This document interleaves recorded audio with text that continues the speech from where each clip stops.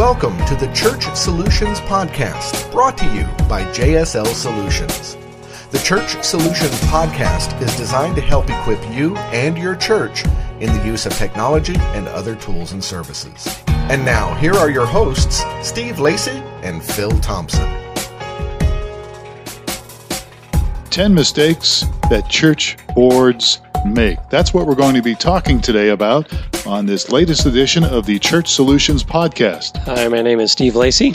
And I'm Phil Thompson, and we come to you every week, and we are a company called JSL Solutions, which actually has 3 products. We have StreamingChurch.tv, ChurchAppLive.com, and MyFlock.com.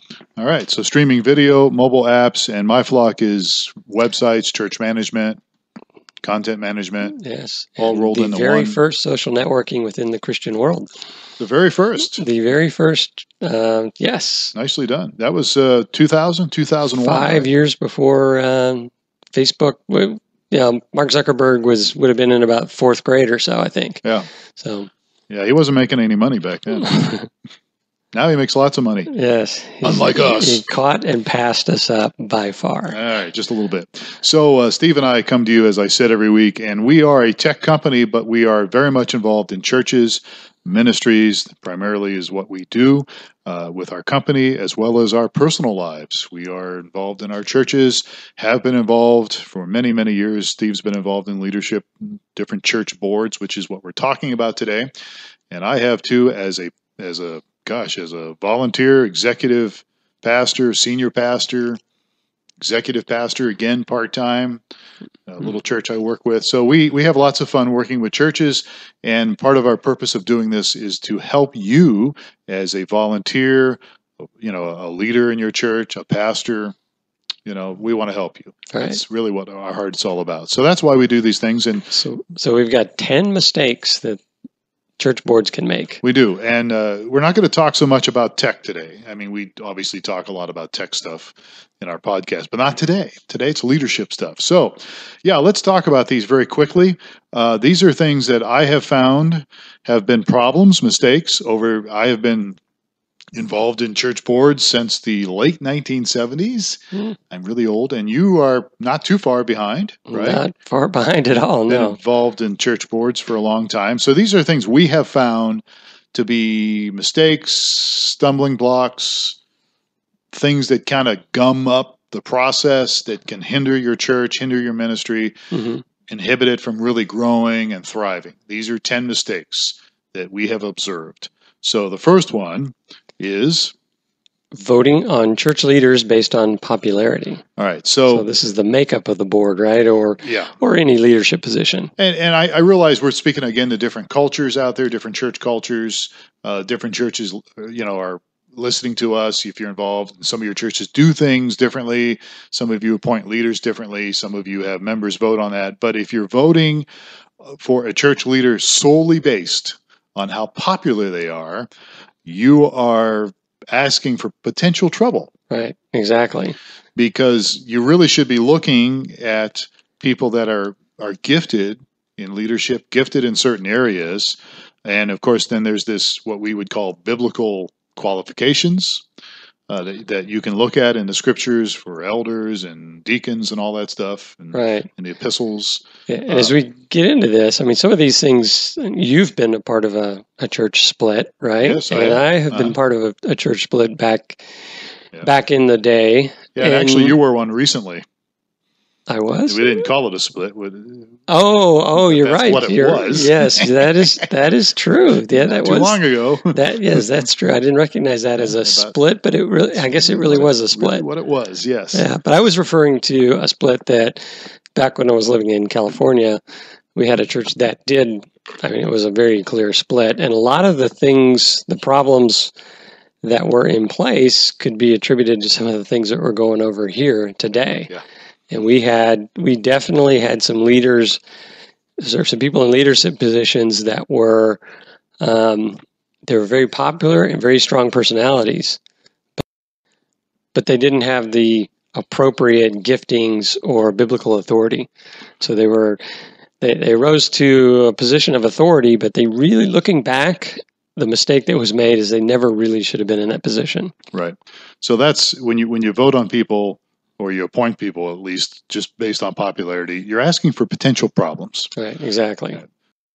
So as we continue to talk about mistakes that church boards sometimes make, let's go on to number 2, and that would be having a board that views its primary role as holding the pastor accountable rather than empowering that pastor to lead. Right. So the board would be somewhat of a choke or a cross-check on the pastor rather than equipping that pastor to lead. Looking over that pastor's shoulder, second-guessing the pastor all the time, kind of getting nitpicky. It can turn into that. Questioning the decisions and that sort of thing. Yeah, and some of this probably should be spelled out in your documents of your church on kind of like the roles of the board, the roles of the staff. If you don't have something like that, let me know. I can provide you something that our church uses, which is actually pretty good, because a lot of times they step on each other, which shouldn't be. So if you understand the role of the board or church leaders or elders. And we're going to get into the whole accountability structure as we go through some of these others. Yeah, we can get into some of that, Yeah, so but the pastor is accountable to the board, yes. but the board shouldn't, it should be acting in a way that will enable the leadership of the church. Right, in a positive way, absolutely. I'm not saying the pastor just has free run.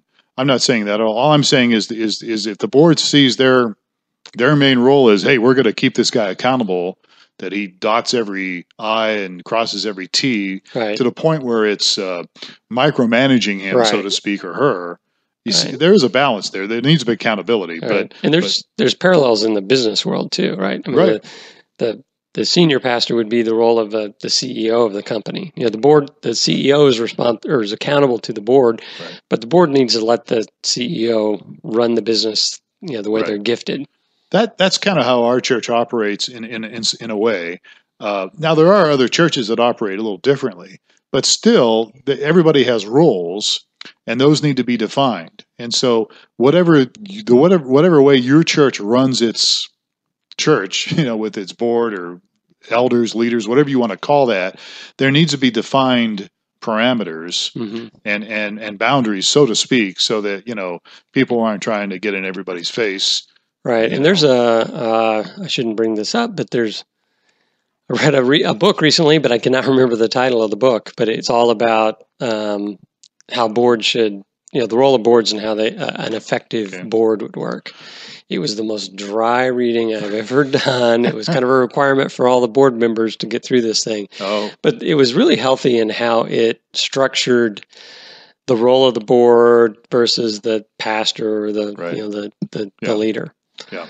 Well, there are different ways to do it, but they need to be really spelled out. So moving along here, point number 3 on mistakes that sometimes church boards make: thinking everybody in the church should have one voice on every single decision. Yes, or a voice on every decision. Right. Yeah. Exactly. So and you've thinking experienced that too, yes. Right? Yeah, you don't want to make this, let's put it to a democratic vote and see what the congregation thinks. The board is a leadership team as much as the senior pastor is. Yeah. So the board needs to make leadership decisions. It's not a democracy where let's see how many vote aye and how many vote nay across the whole congregation and see which way it goes. Yeah, we're talking about the whole membership thing. Here's the deal, and here's why I say this is not a good thing. Is because not everybody's the same level mature wise, spiritually mature. Mm-hmm. You know what I mean? So there are some decisions that I may not be equipped to make, but somebody that's a little older and wiser, or at least has more experience, might have better resources to make that decision. Right, exactly. So it's not like we're putting people in certain levels, you're not worth anything. So we're just saying because of the maturity aspect of things, some people aren't qualified to lead. And there's some healthy decisions that may be not directly beneficial to the existing church body. Right. But they're necessary steps in the growth of the church. Yeah, absolutely. So it wouldn't be healthy to, get the get everyone's vote. Yeah. And again, as we go through this little list here, some of you might disagree with us on some things. You're more than welcome to let us know what you think. Support@StreamingChurch.tv is our email address. It's one of them. Right. And we'd love to hear from you. All right. So where are we at here? Number 4. All right, go ahead. So having more than one board or committee to create checks and balances. Yeah, I don't think it's a great idea, although I will bend on that a little bit, because sometimes if you've got a complicated financial system for whatever reason, you might need to have some people maybe that are a part of that leadership team that can work over on the side on some things and then bring it to the I think it's healthy to have a board that has the treasurer or the financial person represented, because that'd be a good point. It's going to be difficult to make good decisions without that financial visibility. Right. So I think it's one of the key roles I think is you want on that board is a spiritually gifted and mature person that is also really in tune with the finances. For a long time, in fact, when I worked with your pastor, we just had one leadership team and we handled everything, the finances, everything. I noticed when I came back here from my little excursion in Kansas that he had two different. He had a financial. What did you guys call it? That you had the leadership team and then you had a financial. We had. Because you were on the financial thing. Yes, weren't you? We were considered the board, and then there's a set of elders that was the elders. Okay. And then there was the church leadership, those on staff. Right. But I at first I kind of thought, why do you have two different things? But then I could see, especially with the building program that you guys were involved in, and when I was gone, I could see where, and then with the church I'm helping with right now, we have gotten really bogged down at times with some of the financial stuff, and we just have one board. But I've often thought, if I could just take 2 or 3 of these guys and have them really kind of zero in on the finances and then bring us information. Right. Instead of spending the whole time talking about something, you know what I mean? Yeah. But back on this point, you don't want to create a scenario where there's competing leadership groups. And one decides this way, and they've got 50% of the vote, and these other. If you're going to have these leadership teams, you want to have a clear structure in the decision-making process. Right. Absolutely. Okay. Have we lost anybody yet? I hope not. Let's move on here. Point number 5: giving the board oversight over more than one person. So this is, again, some of you may disagree with this, but I really believe that the only person who should be accountable to the board is really the senior pastor. So if in other words, you have the senior pastor and maybe you have 2 or 3 or 4 staff members. All right. The problem with that is if everybody's accountable to that board, then you get people stepping on everybody's toes. Right. My opinion is the senior pastor should work with his staff. Right. And his staff is accountable to the senior pastor, and the senior pastor is accountable to the board. That's my opinion. Yeah. I think that's a healthy setup. And again, it's mirrored in business as well. Right. I mean, you want the CEO's leadership team responsible to the CEO. They're indirectly accountable to the board, but the CEO is the key guy. Yeah. When I was, I'm helping out this church on the weekends, and I started to have some people from the board start to talk to me about things. I'm going, wait a minute, I'm not really accountable to you. Talk to you, and if you see something in my life that you feel like needs correction, I'll be glad to hear it from you. But as far as why I'm doing what I'm doing here, that's the senior pastor has directed me to do this. Mm-hmm. So you need to talk to the senior pastor if you don't like the way I'm doing something. That's what I'm getting at. So if that makes any sense. All right, moving along here. Point number 6. What's the 6th point we got in? So having a board that spends most of his time rehashing reports from what happened in the past or what's happening today rather than planning and praying for what happens in the future. I had this experience. There may be people listening to this podcast that go to my church, and if so, I'm sorry. But when I first got involved with this leadership team about 2 years ago now, this drove me nuts. They had their heads looking at paperwork from, whatever, and we weren't forward thinking. We weren't strategically thinking. All we were looking at was, what's going on with the money, and why are we missing $40 here? Why did you spend $10 over budget? I mean, I'm not exaggerating. and it's like, guys, you got to, I understand finances are important. Certain things are important, but you can't spend the whole time. You've got to be thinking ahead. You've got to be talking about what's the future of the church. How can we, look to the future, and empower the staff and reach people. That's what I'm getting at. So if your board's doing this, it's time to kind of. It's probably a very common trap. I think very common. A lot of people fall into. It's very common, and so if that's happening, there needs to be a reset. And what I mean by that is, somebody's got to sit down and talk about, okay, here's what we should be doing, and again, it's real important that you have. I can't think of I should have looked this up before I started this podcast, but there's a document that we use that kind of keeps us on track. And it defines, here's what the board should be doing, here's what the senior pastor should be doing, the staff should be doing. And if you have something that's clearly lined up and you revisit that on a regular basis, then you won't get off track so much and start chasing these crazy things. Sometimes it's enlightening to go back to some of that original write-up and go, oh, we should have been doing this all along. Oh, yeah. It's important because you get off track. All right. So as we move here, we're running out of time here. We got a little bit of time left here. So point number 7, as we continue to talk about some mistakes that church boards tend to make, involving the board in day-to-day ministry decisions. And that includes, of course, purchases, that are previously approved from the budget. And again, kind of touches on the point we said earlier. You're not focusing on the big picture. So, and a lot of this has to do with, the board wants to come in.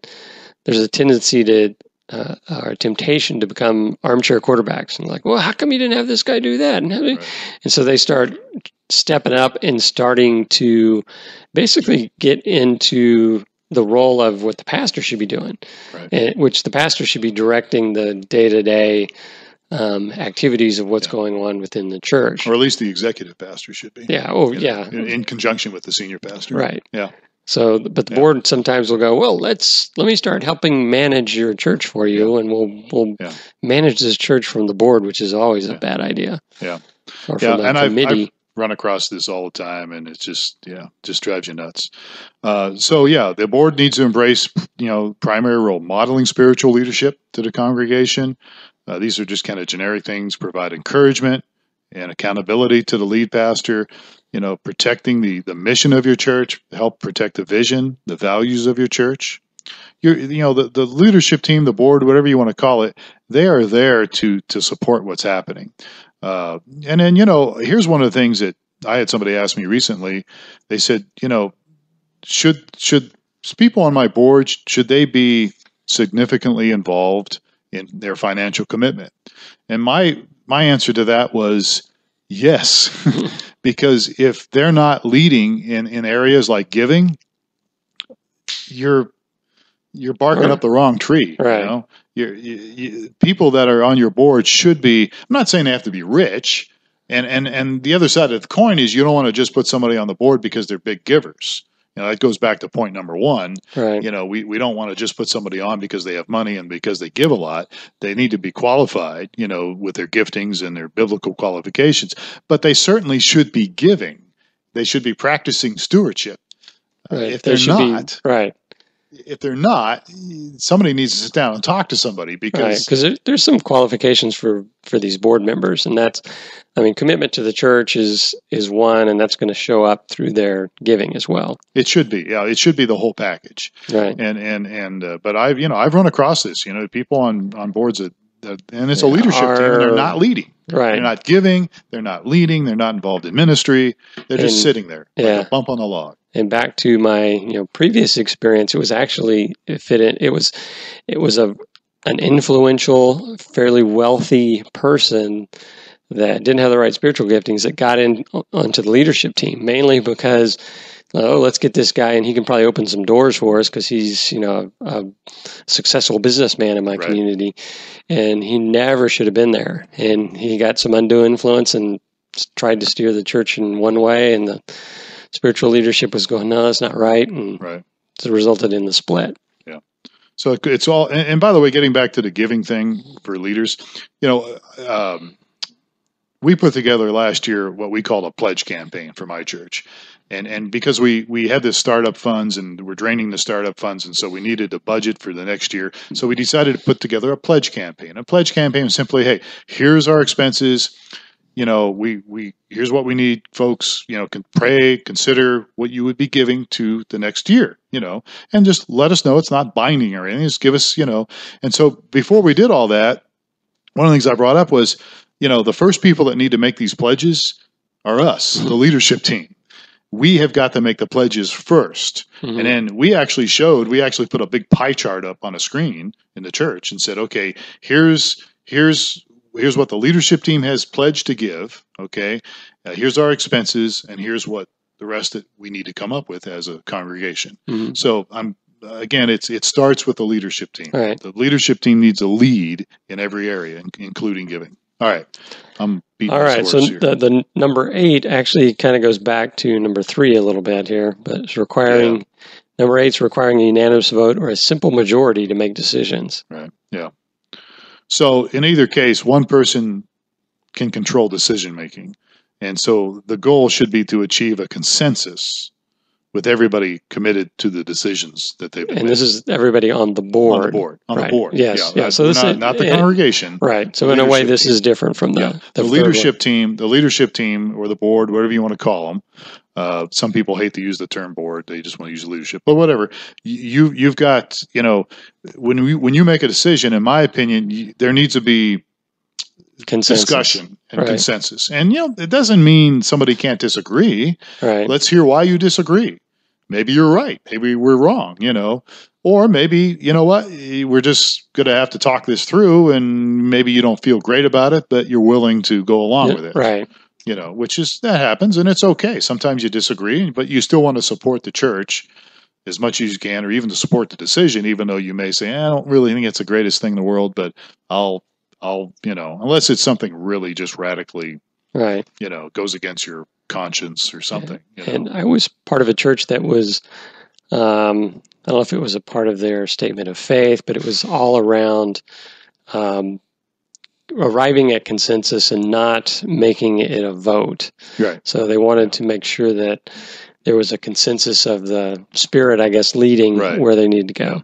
There are legal things, though, like I call legal things, but like in your board meetings, when you take the minutes, there needs to be something, said about, okay, this decision was made, was it unanimous, or whatever. Or there was dissension and Yeah, something where you've got something. So I understand that where there needs to be some kind of, I don't know if I want to say voting, I guess voting at times, but there needs to be some conversation, and not just ramrodding something through, or somebody not just saying, well, I hate this decision, I'm out of here, I think it's not on our list, but one of the things that we could probably add for 11 is not following what Roger's rules is of. Is that what it's called? Roger's rules? I think it is. I can't remember now. Yeah. Roger's rules and board meetings or whatever. Yeah, or meetings. And so, we tended to gravitate towards the whole make a motion, discussion, all in favor kind of thing, just to have some structure to how the meeting progresses, and which we're going to get into this a little bit. This next point, right? He's talking about allowing people to spend more time in meetings than in ministry. Right. Yeah. So the Rogers rules will help get you through those meetings a little quicker. Yeah. Yeah. The more complex your structure gets, the less church health and growth happens usually. So on the other hand, there's a direct correlation between mobilizing people in ministry and the overall health of the church. So my point here is get people involved in ministry. That's the bottom line. Don't get so tied up in board meetings, and I've been through some of these long meetings, and it just the church is unhealthy if you just keep doing that over and over again. You want to get people involved. They need time to be in ministry, not necessarily a whole bunch of time sitting around the table. So, just little tidbits kind of to get you through these meetings quickly in an orderly fashion. You want to have an agenda. Right. You want to have the agenda shared with people. You want to have In advance. In advance, yes. Yeah. And you want to have action items that would be due at the meeting, acted on prior to the meeting. Yeah. So people come prepared Right. to the meeting to make decisions, rather than rehashing. You want to old things. So have an agenda. Make sure that the action items are assigned and followed up on and handled prior to the meeting. Yeah. What my church does is we send out an agenda usually a week or so before. And we have all that stuff on there, agenda items, and we have the minutes. We actually take minutes, and you should take minutes to some degree, some way. You should record the minutes to your board meetings. Mm-hmm. And we do. We have the minutes there and everything. So when we start, we get right down to business. And we don't even sometimes read the minutes. If everybody's got them in advance, we just say, hey, everybody read the minutes earlier, whatever. And if everybody did, then we go, any questions? Anything need to be modified, changed? If so, we do it. If not, we move on. Sounds like you've been in some of my board meetings. Gosh. Well, that's exactly how we do. Some of them have done well, and others have not done so well. So I'm speaking out of pain here. But we're doing really well now. All right, so... the last point is... So that was number 9. Now we're on number 10. Number 10, the last point on some mistakes that church boards can make sometimes is meeting without the senior pastor or the senior leader. The reason I bring that up is, and even if your senior leader isn't necessarily the chairperson of the board, that doesn't matter. The senior leader is the guy that represents the staff. He's doing these things. He or she is doing these things. He should know what the day-to-day is going on. Yeah, have that info. I understand there's exceptions. The person's on vacation. Maybe the pastor's on vacation. You got to meet. Okay, you got to meet, whatever. But to do it continually, you just get off track. We had a situation where our board was meeting. Our senior pastor works during the week and sometimes is out of town during the week. And so a lot of times he couldn't make the board meetings. Well, we're having these meetings and he's not there to represent things. And it's just, I just watched the whole thing, getting off track. And I'm like, we've got to have him here. Let's rehab this meeting again when the pastor can be here, right? They started having that, I assume. Well, and really, the senior pastor for the most part usually brings a lot of vision, brings a lot of, overall big picture to things. And so he or she needs to be present as much as possible. And plus it just helps with the relationships with everybody, So anyhow, we're out of time. Thank you, folks, for your time.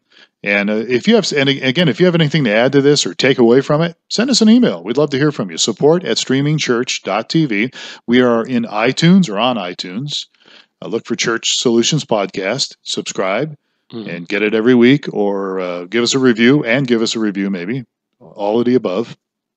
NewMediaMinistries.tv, little blog we have that has this on here, as well as other things that we have about our companies.